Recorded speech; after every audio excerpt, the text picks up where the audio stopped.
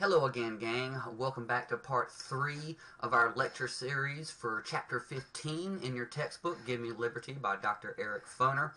This section is entitled Radical Reconstruction in the South. The focus question for this section is, what were the social and political effects of radical Reconstruction in the South? After the passage of the 15th Amendment to the Constitution, which guaranteed the right to vote regardless of race, plus the Reconstruction Acts that we mentioned in the last installment of this lecture series, there was an outburst of political action among former slaves. It was as if all those years of slavery had pent up all of these frustrations, and once they were able to do so, it exploded forth in all sorts of action and activities among former slaves. These actions included such things as sit-ins, strikes, lecture tours by African American political activists. There was the formation of the Union League in the South, which was very closely tied to the Republican Party and sought to galvanize this black political activity, particularly around voting and registration to vote. And within a very short period, the majority of African Americans in the South did register to vote. Now, it is important to understand and to place into context just how radical of a change this was to Southern society, particularly to white Southerners of the region. This completely upended, turned on its head their entire worldview and caused lots of anger and resentment, which places in context some of the later violence that would surge in the South as a response to all of this black political activity.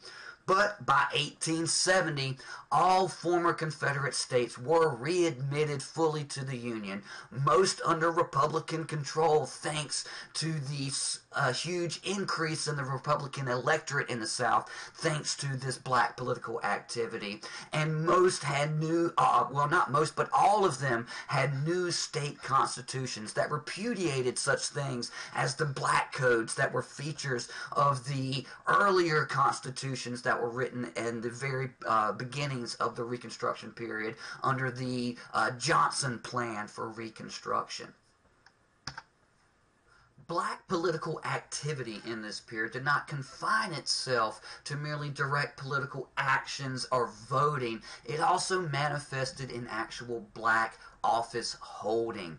While the highest political offices were nearly all held by whites, African Americans were represented at every level of government.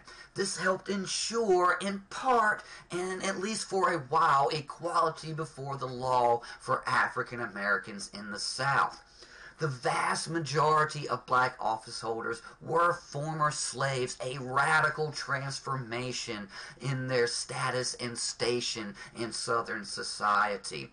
While most of these black office holders were at the small scale, town, city, county, and to some degree state level offices, there were some who were elected to national office, including Mr. Hiram Revels, who was the first African American senator in United States history. Mr. Revels can be seen here in the center of this illustration, along with some of the other African American men who were elected to political office during the period of radical Reconstruction.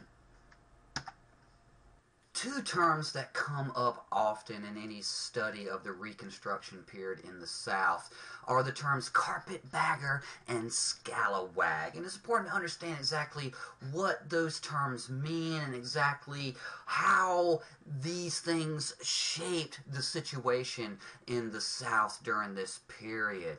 First, carpetbaggers. These were generally Northerners who moved to the South after the war, many for altruistic purposes, such as to establish schools and things of that nature. Many of these people honestly had genuine desire to help the South. Some of them, however, did come to seek their fortune in the South and to take advantage of the devastation in the South South to invest and reap huge profits in the Reconstruction process. Most were Union soldiers who never left after the war ended. Now, they were called carpetbaggers because of the caricature, as you can see in this illustration here, of these people moving to the South with all of their belongings slung across their back in a sack literally made out of a discarded carpet. Thus the term carpetbagger. Then there was the scalawags. These were generally Southern white Republicans, Southerners who took to the Republican Party and the Republican ideology. Most were non-slave-holding white farmers from the Southern upcountry. Both carpetbaggers and scalawags were disdained by most Southerners. Carpetbaggers were seen as foreigners who sought to profit from Southern misery, and scalawags were seen as traitors to the South and the Southern cause. And the existence of both of these things in the South at the time did much to stir up the tensions between the Republican ideologies that were trying to be imposed onto Southern society and the traditional Southern ideologies that were struggling to maintain their grip on Southern society in the period. So what exactly did Republicans do once they were able to seize power from Democratic control during the radical Reconstruction period in the South? Well, there were a lot of positive initiatives that did come out of Republican control, including the first state-supported public schools.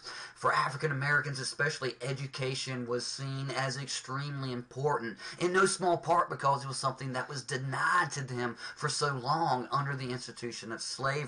And they very quickly grasped the idea that education was very important, especially in modern industrial society. There was also some significant advances in civil rights legislation, and they helped to strengthen the position of rural laborers and promoted the South's economic recovery.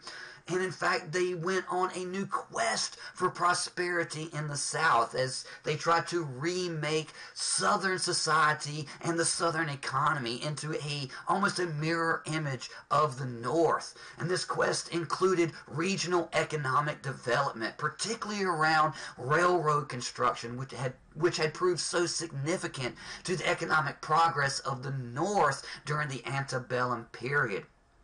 However, Republican governments in this period were hampered by rampant accusations, some true and some exaggerated, of corruption and incompetence on the part of the Republicans in power in the South at the time.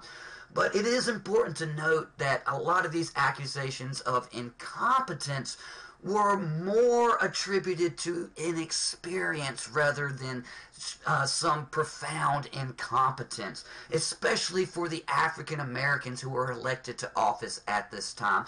They had no experience in politics or government and were really learning on the fly and, for lack of a better term, flying by the seat of their pants. And a lot of mistakes, missteps, and misunderstandings did take place in this period, which helped to build this picture, particularly among white Southerners who were against the Republicans, of this incompetent government who were really kind of floundering to achieve any real significant progress in this period. That concludes part 3 of our Chapter 15 lecture series. As always, study hard, and I'll see you soon.